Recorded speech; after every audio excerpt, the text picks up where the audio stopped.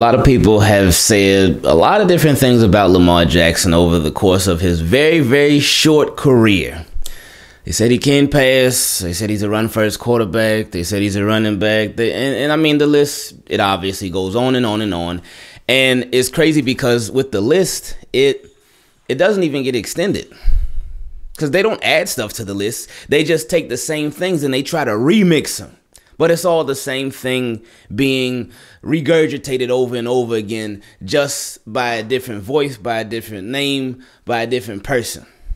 But one thing that you can't say about Lamar Jackson is that he is not a trendsetter, because he is. And another thing that you have to say about Lamar Jackson, whether you like him or not, whether you want to admit he's a really good quarterback or not, whether you want to admit he's an elite quarterback or not, is that he is a record breaker.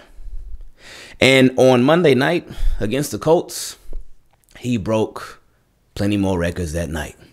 Now, there was one record that before the broadcast was starting, or before the game started on ESPN, they just kept talking about it so much over and over and over again. And I'm like, man, and I tweeted about it too, and I talked about it during the live stream. Like, I do not like that they've been talking about the rushing record so much. I don't like that. I feel like it's getting so much attention, and that, of course, started with Vic Angrio getting a little upset over the Ravens doing something that had nothing to do with him, even though he did the same thing, but even worse last year against the Dolphins. But anyway, Lamar Jackson, he broke the right record.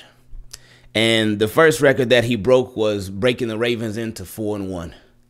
And then another record he broke was the most passing yards by a Ravens quarterback ever. And another record that he broke was just shutting a lot of people up, because they sound like broken records. But another one that he broke was the highest passing completion percentage, with having over 400 yards and 4 touchdowns. This dude threw for 442, 4 touchdowns. Like, that's, first off, it's the step by step. 442 yards. That's a lot. Now, was it empty calories though? No, because he had touchdowns to back it up. He had scores to back it up. And it was in comeback mode, but it was what was needed to get the job done, and they won because of those yards. Because you got a lot of quarterbacks out there that throw for a bunch of yards, but the yards, they essentially won't mean anything. But these yards, they certainly matter. And then, of course, the 4 touchdowns, you know, I mean, anytime you throw 4 touchdowns, yeah, that's pretty good. And then the completion percentage, that's what's crazy about this whole thing. Because this dude, his completion percentage was 86%. And for you to complete 86% of your passes, like, a lot of times I can't even do that in Madden. I sure be trying, and I be trying to throw a bunch of touchdown passes with no picks, but it's a struggle for me. But Lamar Jackson did it, and it was like a video game performance in real life. And that's what we've seen so much from him. And this is why when it was announced this morning that he won the AFC Offensive Player of the Week, it wasn't a surprise. I don't think that anybody was shocked from it. I don't think anybody didn't see it coming. I feel like as soon as that game ended, then we all knew who the award was going to. And not even in no cocky or arrogant way or anything like that. It's just like, okay, yeah, Lamar just did that. Ravens just did that. Hollywood just did that. Andrews just did that. The offensive line, they just did that. Devontae Freeman, he just did that. Latavius Murray, who had dropped one earlier, Lamar still went back to him, and he just did that. Everybody contributed and made a big difference in that game. But the leader, of course, was Lamar Jackson.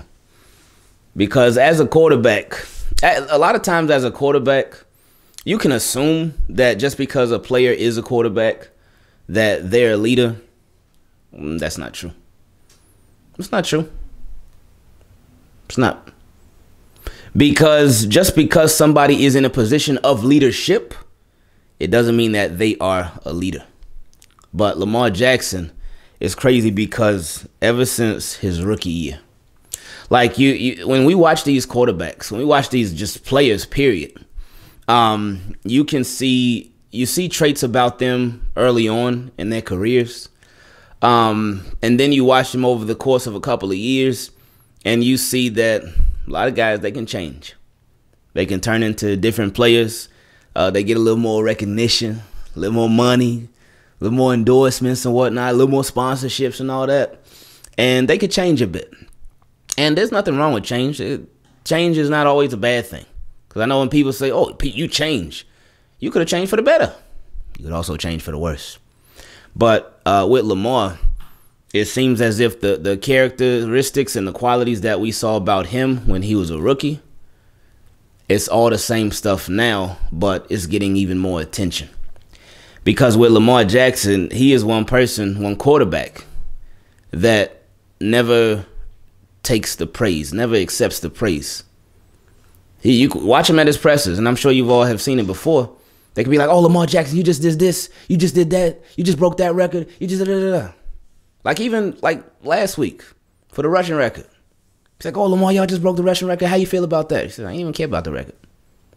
I just wanted to win. Oh, Lamar Jackson, you just did all this. You just passed for all these yards. You just passed for all these touchdowns. Shout out to my teammates. My teammates did a really great job. They came through. He always deflects the praise off of him and gives it to somebody else. Because he doesn't want all that. He is happy with other people being happy. That's what makes him happy. At least in the football world. And it seems as if he will go to extreme measures and be willing to have his name dragged through the mud just so other people can smile. Because that takes me back to the LJ Fun Day. Now, we knew, of course, there was contract talk. There's been contract talk for a while. It's been happening for a long time now. And that has been a subject, especially going into this season, that has been a subject of a lot of talk shows. Of course, Shannon Sharp, Skip Bayless, Steven, all of them. Lamar Jackson, contract talk with the Ravens.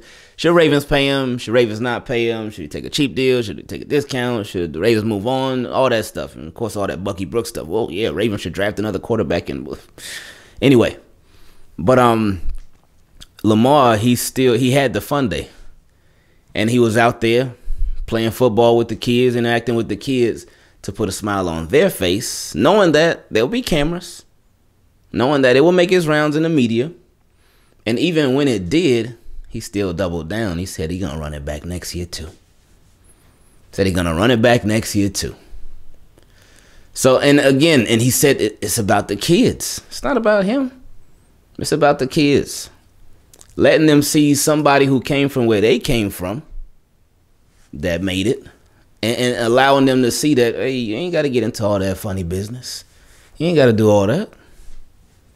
So he has been, from his rookie year, like I said, we saw the characteristics in the traits, the character traits that showed that he is the ultimate team player.